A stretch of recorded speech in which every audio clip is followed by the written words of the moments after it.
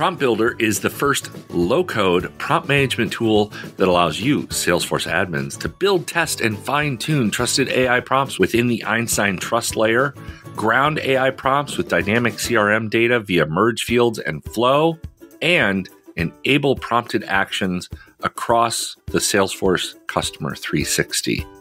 And today, on the Salesforce Admins podcast, we are talking with Marissa Scalercio, VP Sales Operations at Carnegie Learning. And she was part of the Prompt Builder pilot for customers. And she's a VP admin. She was in configuring prompts, testing out the pilot in her sandbox, doing all kinds of stuff that us Salesforce admins can't wait to get our hands on. So we're going to talk to her about her experience in the Prompt Builder pilot, some of the stuff that she worked on. And I'm also going to dig into how she went from being in sales operations to VP to having an admin license. Like the admins at Carnegie Learning let her in, set up menu. She's configuring shoulder to shoulder with them, which I think is awesome. Now, before we get into that episode, I want to make sure you're following the Salesforce Admins podcast on iTunes, Spotify, wherever you get your podcasts. That way, when an awesome new episode like this one drops on a Thursday, it's immediately on your phone. So all you got to do is press play when you wake up to go walk the dog or hit the gym or get on the bus to go to work. So with that, let's get to our fun conversation with Marissa.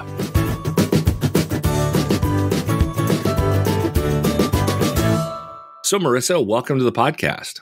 Thank you so much for having me. I'm really excited to be here. Well, I'm excited to talk about our newest coming soon product that you've actually got your hands on, which is Prompt Builder. So before we get into that, because that's the tease, right, to get everybody to listen, tell me a little bit about what you do and where you're at. Of course. So I am the Vice President of Sales Operations at Carnegie Learning, and we are an ed tech company that actually was founded about 26 years ago with a product created on AI. So I'm really excited to be including AI kind of in our sales processes and was really excited to be able to pilot Prompt Builder.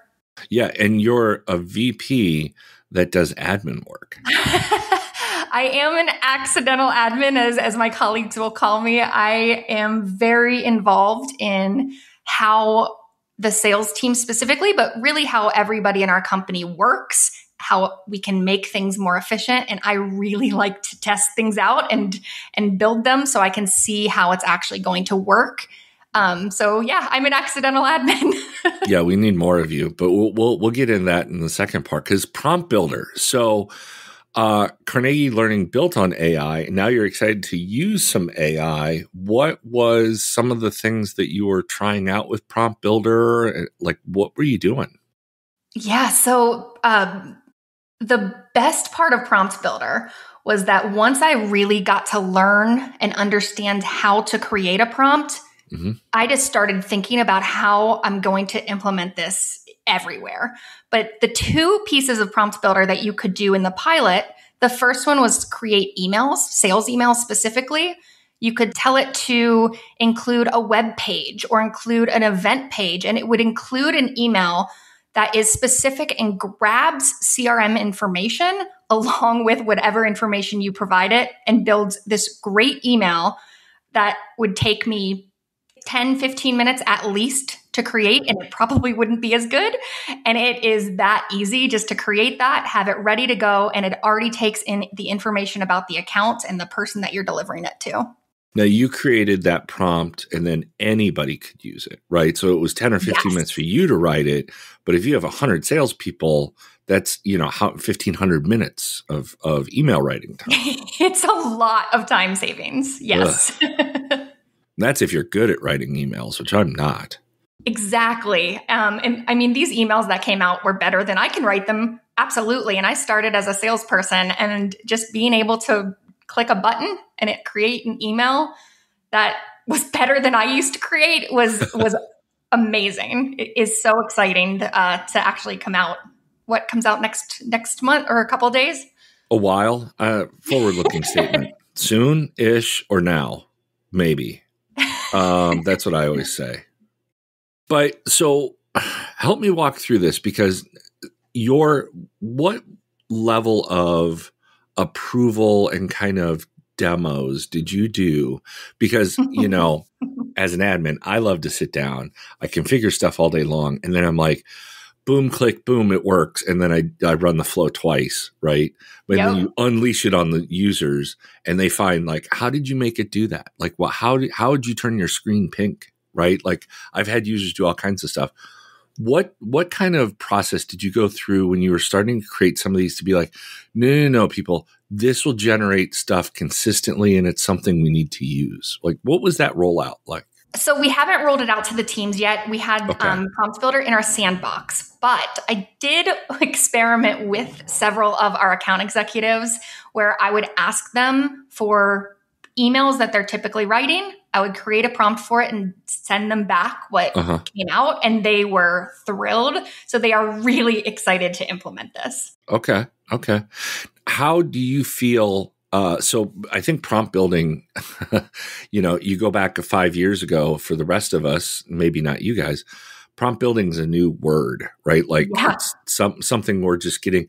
I remember this is a funny story. When we rolled out Chatter, I rolled it out internally at an organization and I had to explain hashtags as like, it's the pound sign. And so you could, and my user base was it was up there in years. And they go, well, it's the pound sign from the phone. And I was like, right. So if you were selling something to a sand and gravel company, you could put like hashtag sand, which is like pound sand. And I thought it was really funny. I remember having to use that. Yeah. But prompt builder, like this is a new term for us too. How do you feel configuring working in prompt builder has made you a better prompt builder? Like, do you feel you use AI better now? Yes, I think it made me a prompt builder. I did not know what I was doing prior to this pilot. I kind of just played around with several of the like Chat GPT, but I really feel like you can add tone and you can kind of ask it to change the email. So if it's too long, it's too short. If you want to add something specific, it really helped me start to understand what all it can do and the power behind it, which is just phenomenal. Everything around being able to edit and change on the fly. It did take me a while to create my first prompt to get it right because I was testing all of those things. But then once you have it, you really can build the prompts themselves fast. So knowing what you know now, when Prompt Builder rolls out for other admins, if you were to have like a time machine, which I'm sure is just in the near future to be created at this point, and go back and tell yourself, like, what would be some things that you're like, oh, I wish I'd gone back and done like these 3 things first? So how far are we going back? Are we going back to just the sandbox? Yeah, pre-prompt builder days. Like, I wish I would have got ready for prompt builder by. Yeah, honestly, I wish in general I had used AI more to feel more comfortable with using it in a daily basis. I started using it last year, which already was behind the bandwagon. And I am already behind, and I can see how other people, even in my organization and other people outside of the organization, are using it on a daily basis. I would tell myself to start learning and using AI every single day years ago. It is just so much of an efficiency boosting tool that is going to change the way we all work. There are times when I watch a TikTok from somebody and it's like, wow, they have like 3 paragraphs of a prompt that they're putting into Chat GPT, and I'm like, draw an apple with a kitten next to it. Exactly. So building the prompt I feel like I'm in kindergarten sometimes. Yeah. How did that? So in your pilot, I think it was pilot, right, of Prompt Builder, how much did you experiment with different templates or different prompts? You said you used it for sales emails, right? Yep. We did sales emails, and we also did field summaries, which also was really exciting. Tell me about those. The field summaries allow you to take all of the information on an object, an account, a case, a opportunity, and summarize it, which I'm just seeing a world of possibilities with that as an efficiency piece to our new hires, especially whenever they come on and have to inherit territory and understand accounts. Whenever you're going into a meeting and understanding meeting notes that have taken place, any action items that were supposed to be accomplished, and even after a meeting or a phone call, understanding what can kind of be grabbed out of there.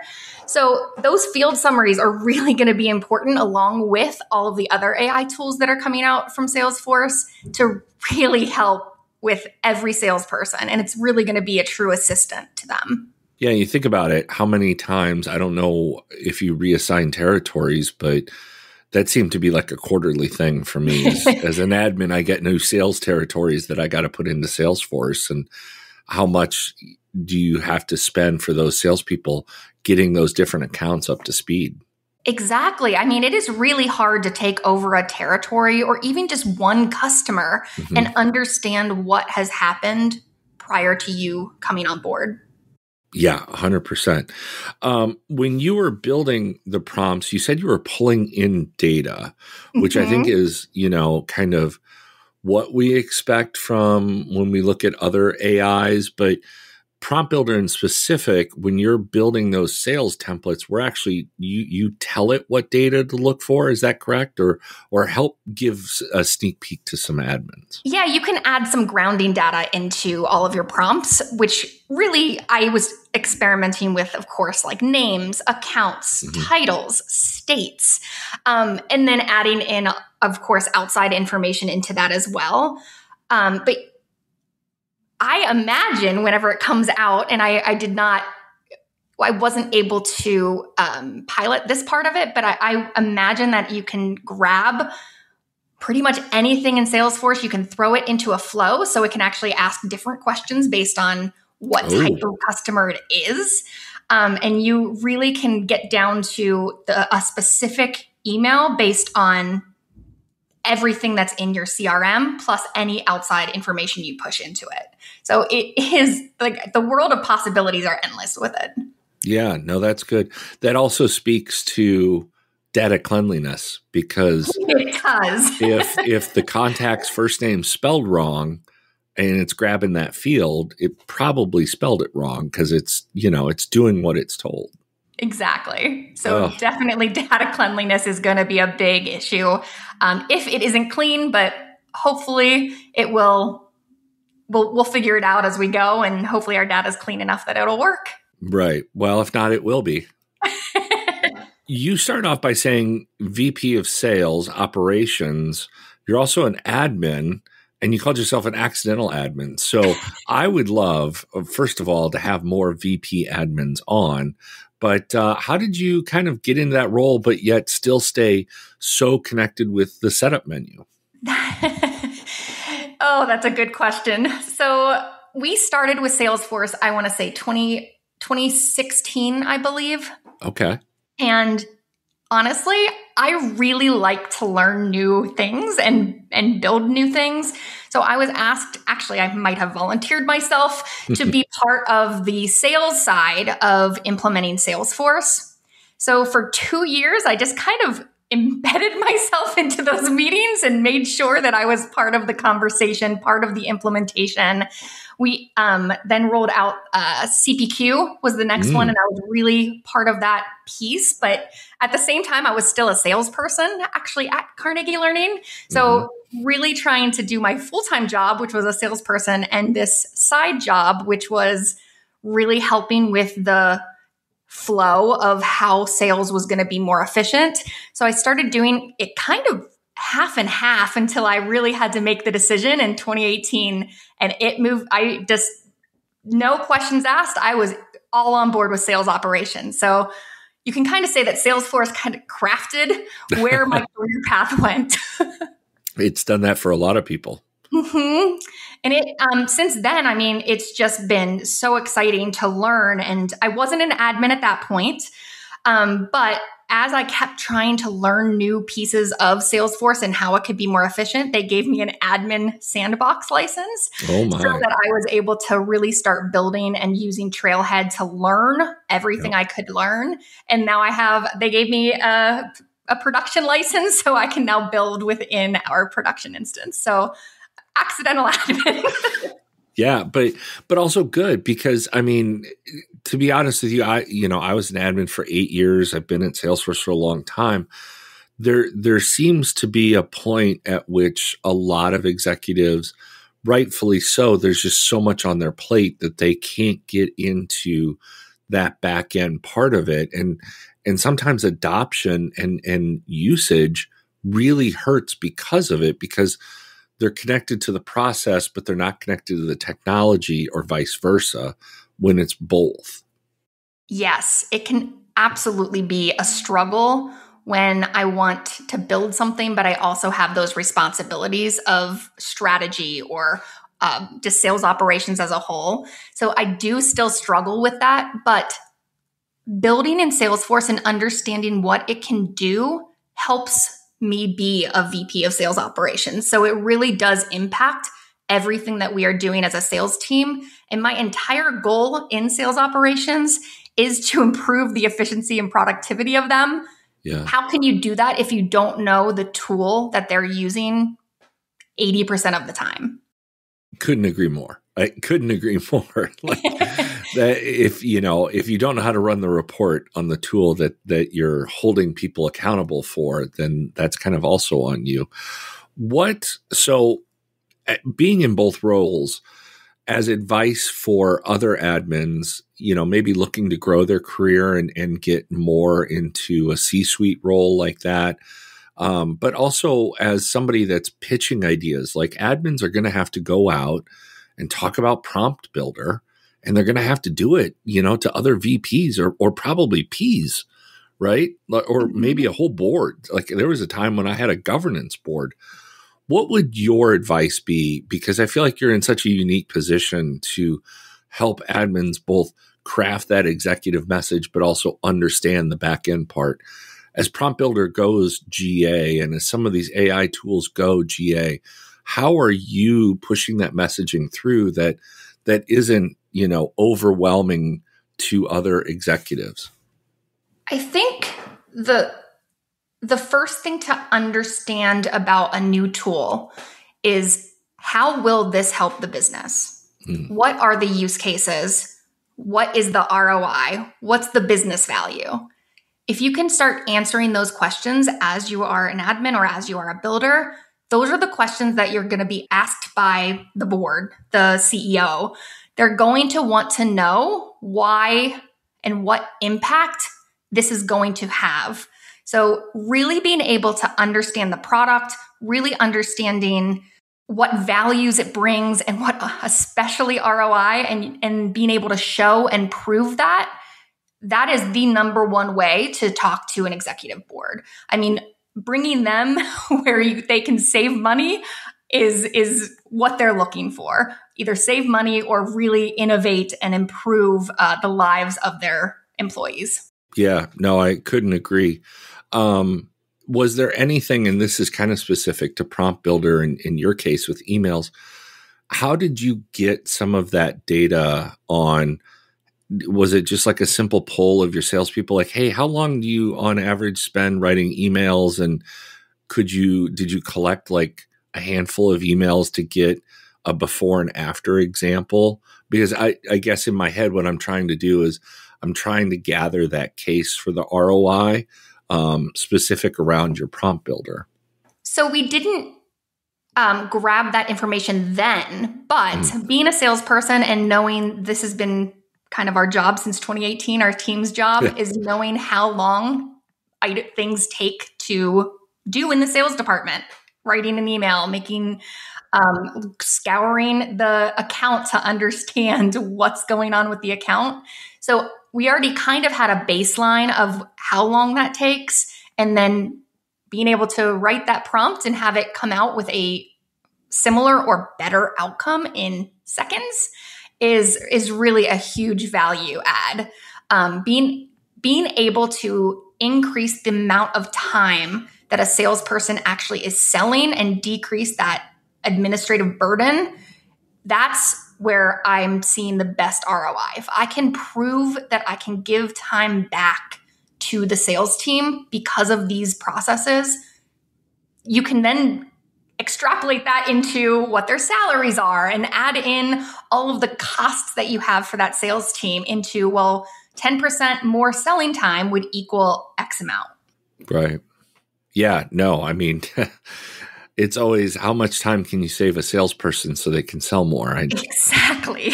I used to sell things and I used to be like, great, Matt, thank you for the 10% more quota. I appreciate that. Also that. Because you just, you also modulate your time as a salesperson too. None of us do that. None of them. They all foot on the gas all the time. I promise you. So as you kind of look forward to this year, I also think like rate of change. There are, and I went through this where I had to merge a couple orgs together and bring two companies together. And there was also a lot of organizational change going on. We're at the beginning of the year. I know you've got your plans. There's new products and features and services from Salesforce coming.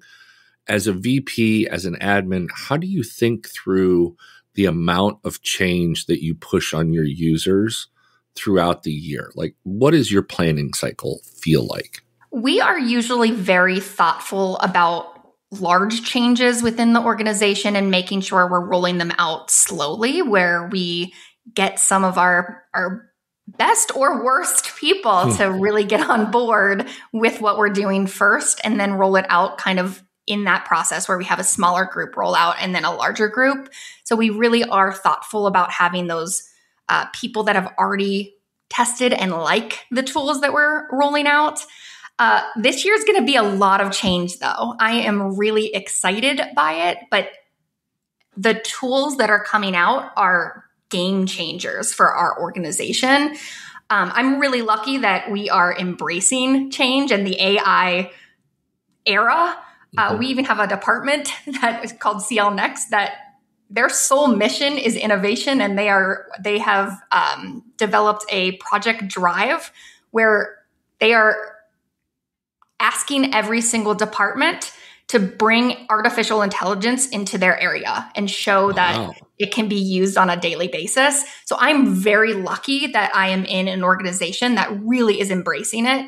So it is easier for me to implement these AI products and tools, but rolling them out, they're the best thing you can do is get people on board with it that will talk to their peers about how useful it's been or how useful it's going to be. Yeah.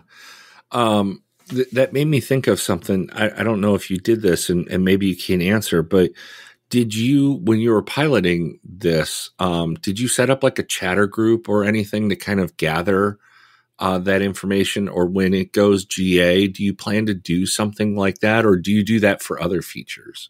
I plan to do it for pretty much any feature that we roll out. We always bring in somebody.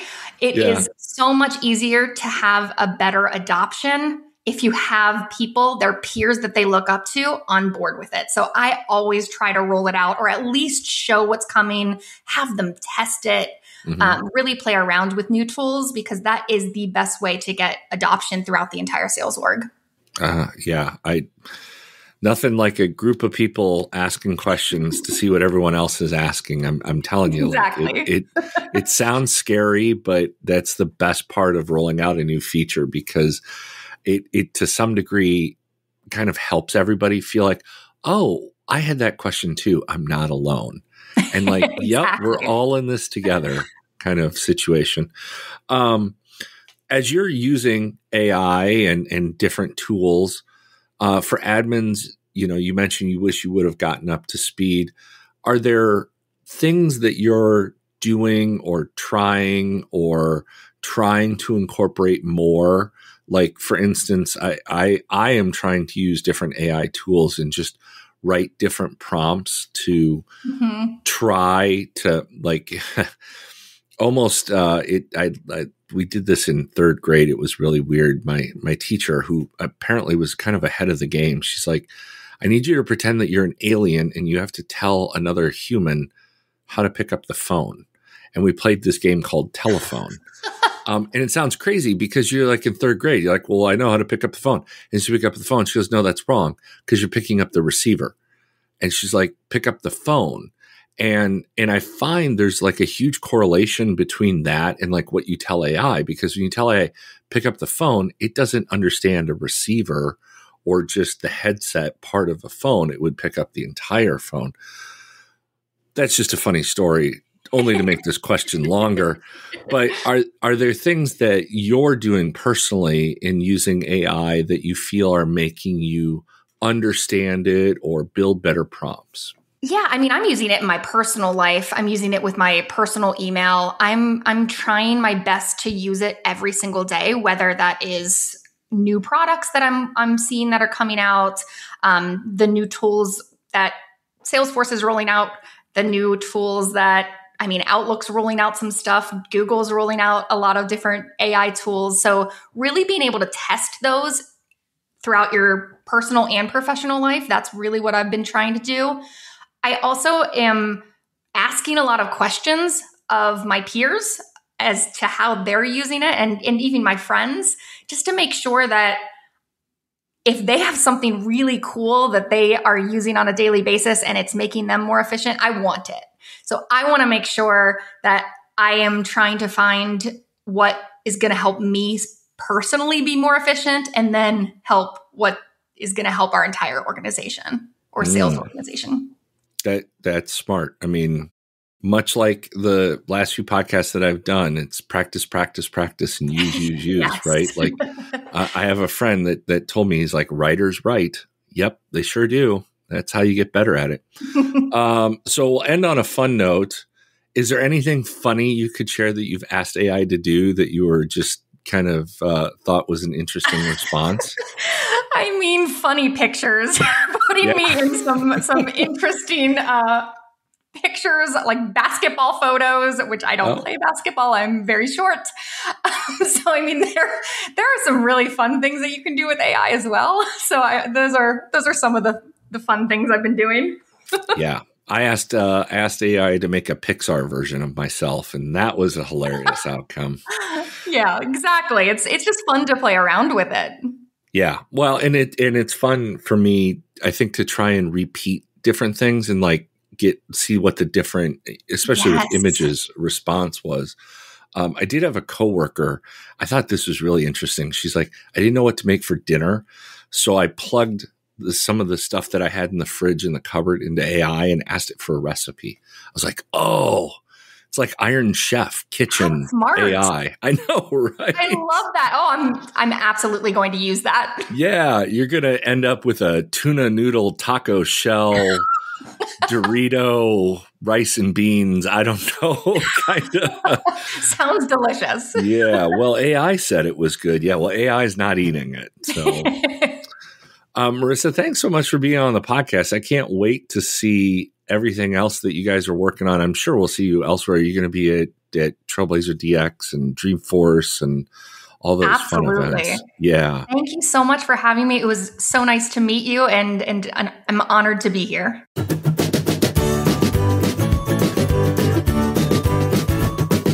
So it was a great conversation with Marissa. I learned a lot. I feel like I can't wait to see all of the stuff that we can configure with Prompt Builder. I know she was very specific in emails, but it's one thing that we're improving constantly over users' time and building better emails for salespeople. They always need a better email. And I also loved her insight into being a Salesforce admin as a VP, helping us understand going across to other VPs, communication, and also up and down within organizations. Very important that we pay attention to that, especially as some of these new features come out and we plan our roadmaps for this year. Now, if you enjoyed this episode, which I bet you did because I did, and you're listening on iTunes, I want you to share it. All you got to do is tap the 3 dots and click share episode. Then you can post it to social. You can text it to a friend. And of course, if you're looking for more great resources, everything admin is at admin.salesforce.com, including links to learn about AI and Trailhead and a full transcript of the show. And of course, you can join our conversation in the Admin Trailblazer group in the Trailblazer community. The link is also in the show notes. So with that, until next week, I'll see you in the cloud.